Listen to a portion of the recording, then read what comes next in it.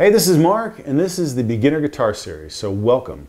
If you like the videos, please like them. If you subscribe, I really appreciate it. That's awesome, helps me out. So this is a video about rhythm.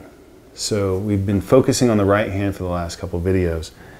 The right hand is responsible for the rhythm of the song, and a lot of times you'll hear songs and they'll play the same chord progression, but they just vary up the rhythm a little bit and it sounds completely different. So rhythm is very important, but it all starts with a basic 4/4 rhythm. Actually, the majority of Western music that we all listen to, country, rock, blues, is 4/4 music, the vast majority of it.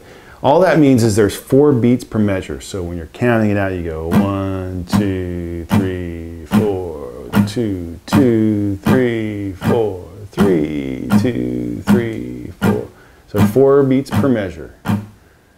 So go ahead and mute the strings and just follow along there. 1, 2, 3, 4. 1, 2, 3, 4. That's our basic beat. That is playing 4 beats per measure. Now, say you want to play 8 beats per measure. Notice how we're doing all downstrokes. 1, 2, 3, 4. The easiest way to add an extra chord in there is just play on that upstroke. So these are all downstrokes. You want to play on the upstroke as well. So 1, 2, 3, 4 downstrokes. 1, 2. Then we add in the upstroke. 1 and 2 and 3 and 4 and 1 and 2. So now we're playing 8 notes per measure. 1 and 2 and 3 and 4 and 1 and 2 and 3 and 4 and 1 and 2 and 3 and 4. Okay? So that right there, that 1 and 2 and 3 and 4, and that is the basis for almost all the rhythms that I play and that is in rock music today, for as far as guitar rhythm. And the way that you vary it up is you actually simply play or don't play certain parts of certain of those 8 strums. So, for example, if I were to play 1 and 2 and 3 and 4 and I just didn't play that first and, so I went 1, 2 and 3 and 4 and 1, 2 and 3 and 4 and 1, 2. Notice my arm is doing the exact same motion. 1, 1, skip, 2 and 3 and 4 and skip, 1, skip, 2 and 3 and 4 and 1. So I'm just choosing not to play that one upbeat. Now here's another variation.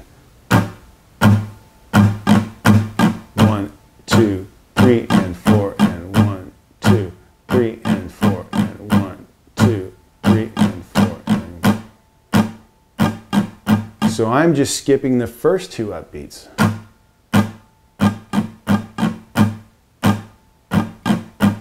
Okay, let me think of another one here. 1, 2 and 3, 4 and 1. So I'm skipping the first and the and that goes with the 3.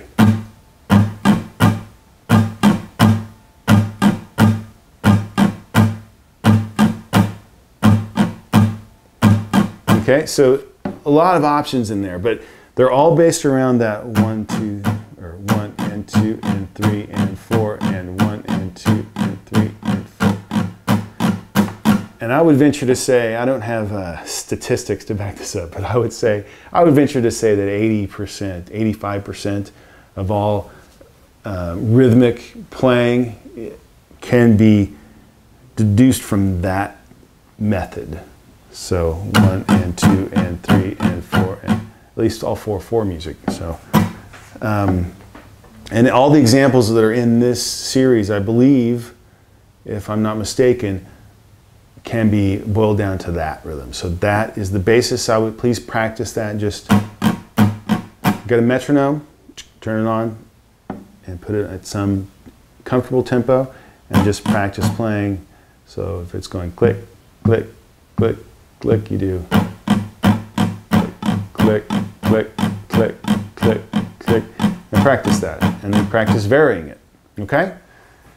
Awesome, thanks for paying attention. Remember, like the videos, subscribe if you like them, and I'll see you on the next one. Peace.